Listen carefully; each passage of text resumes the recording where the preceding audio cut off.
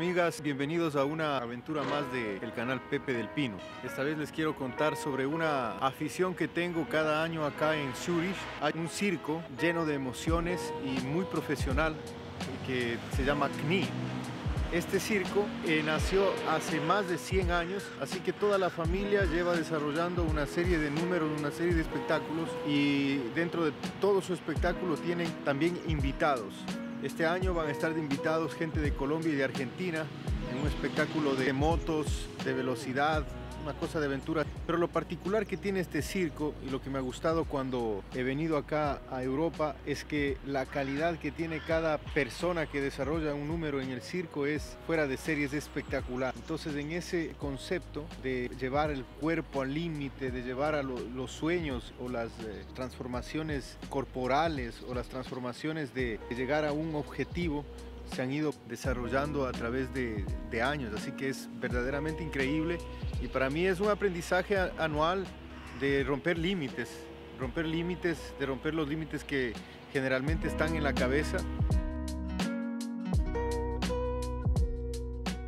Una cosa que se escucha últimamente siempre, ¿no? Que está en la cabeza los límites y que etcétera, y parece que fuera fácil, aunque viene de ahí los límites, pero romperlos son complicados. Así que a veces vengo acá a este circo a inspirarme, a ver cómo la gente rompe esos límites y va hacia lugares que generalmente no es común ver.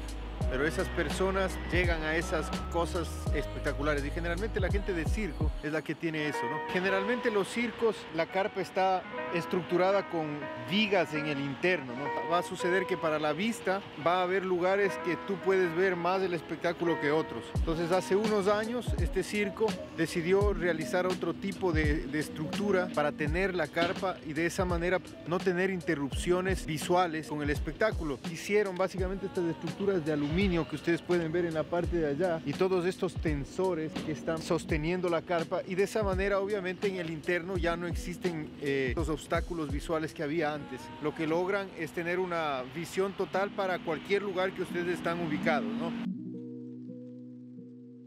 Acá el sistema de vida en este circo, como en todos los circos pienso, es básicamente vivir dentro del circo, ¿no? Tener sus camas, toda su vida se da dentro, ¿no? Entonces esta familia es una familia muy grande, muchos miembros, todos se dedican a esto, ¿no? Yo lo he visto crecer a una de las hijas que se dedicó a domar caballos, a tener prácticamente el control, a hacer números con caballos, desde que tiene más o menos unos 4 años de edad. Y es Rodilla, ¿no? Sería prácticamente el circo de la familia Rodilla.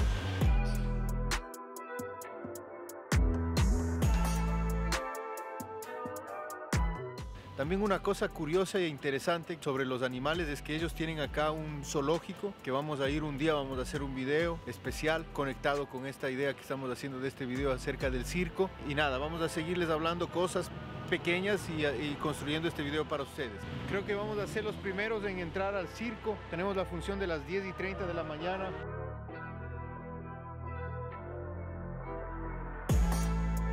Lo que usan es toda una plaza que está aquí en un sector de Zúrich. En esta plaza ponen todos los campers, es una cosa bastante grande, son mucha gente la que trabaja ahí adentro y la emoción está empezando a entrar. Empieza a entrar esa adrenalina de ver a esa gente fantástica haciendo un trabajo muy virtuoso, así que ya estamos muy contentos y con mucha adrenalina de ver ese espectáculo maravilloso.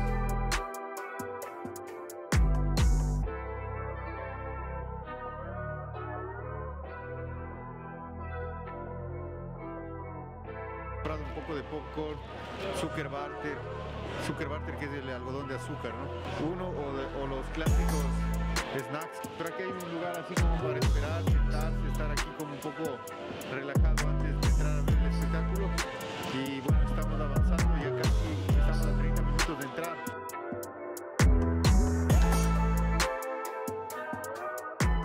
Son como las últimas tomas porque el espectáculo no podemos filmar, pero hasta aquí no nos han dicho nada por la cámara, así que les hacemos conocer cómo es por adentro.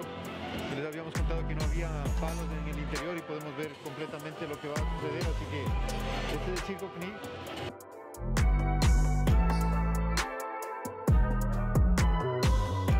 Como pueden observar, es un target súper amplio. Obviamente el circo siempre va a atraer mucho a los niños.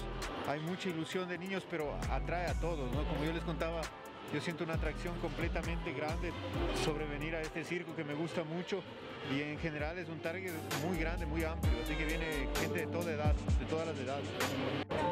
El montaje y desmontaje de esta parte del centro, ahora me doy cuenta, nunca ha habido esta estructura tan sólida en la mitad. Mucha gente que trabaja en el backstage, que prácticamente están trabajando, dando las vueltas a las cosas.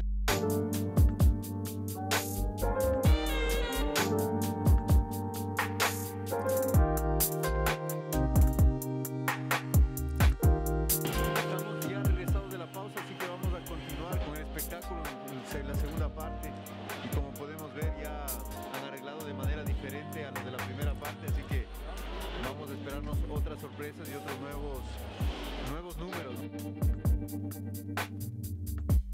Am Sonntagvormittag 10:30, 14:30 und 18 Uhr. Dies gilt zum Erwachsenenspiel. Das Familienauto.